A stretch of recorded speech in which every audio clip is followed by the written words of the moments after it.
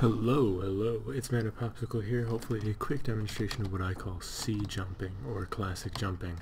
So, just a quick demo. If you were to go into an area where free roam is allowed but classic isn't, and then you switch over to classic, and then free roam again, it snaps you to the nearest classic position. Yawn. Not really that interesting, until you pair it up with the Sage corruption glitch that I discovered a couple weeks ago. So, let's do it. I have a particular save in mind, and I'm actually going to use it twice to demonstrate the surface level and really deep stuff with it. So, let's go.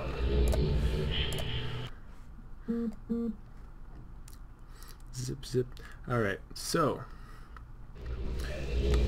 now I've teleported to a particular area, classic free roam, at the same time. So if you do Sage glitch and then you do classic jumping, you can jump to a place which is normally inaccessible by means of a regular Sage glitch, but it will teleport you to the nearest classic. So I can now instantly be at the pump in front of the ship. That's not what's interesting about this glitch. This glitch can be used for so much more.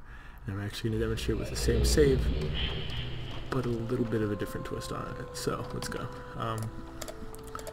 Opening the same save, load it up, and this time I'm actually going to wait for me to fall. I have to use a visual cue here. I'm falling, snap to classic, then to free roam, and I am in a tunnel. I can't see much. Oh, okay, there we go. So I'm in a tunnel now. Yes, that's correct. I'm in an unpumped tunnel in Sirius.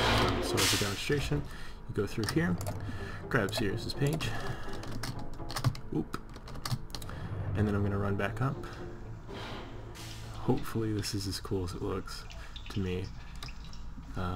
So going up this tunnel, and bam. Yeah, that's correct. I can walk out of a pump tunnel, but you can't walk back in.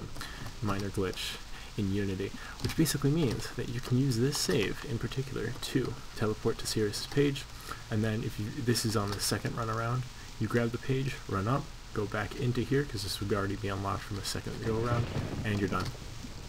That's it. No pumping, no nothing. You just skip all of that, which is amazing, because that means there's inaccessible areas that you can access using Sage glitch plus C jumping. But there's a bit of a caveat concerning the Maze Runner, unfortunately. With the Maze Runner, you actually need a trigger on the ship to unlock the room, otherwise the room is inaccessible. I have done a lot of C jumping testing in the pit that's left by the Maze Runner when you go on the second go around. No dice. There's almost no way to get through. You can even, if you're not careful, end up unloading everything concerning the rail and not even have the rail load. So it's kind of a big issue.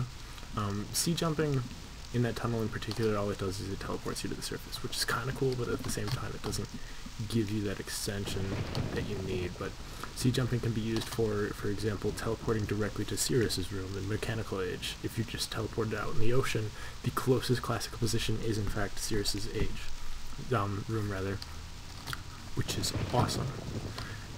Because I just skipped this entire thing, and I have a page. This is impossible. I'm still working on the routing for it, but that basically means that this run is probably cut by at least 3 to 4, if not way more minutes, by skipping a lot of walking and all that. So, thanks for watching. Any concerns, comments, cool glitches, I would rather appreciate it if there were a way to skip the Maze Runner.